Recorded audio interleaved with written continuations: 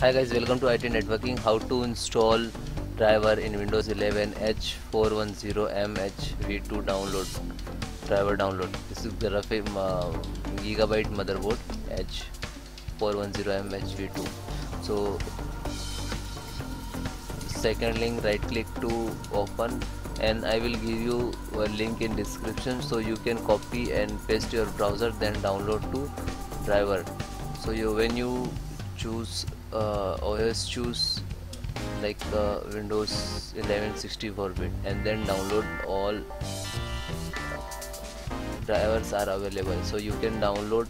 Click to download. So if you want to download LAN, so click to LAN and then click to download, and then when download and open and then install and then restart your system. Okay guys, so guys, thank you.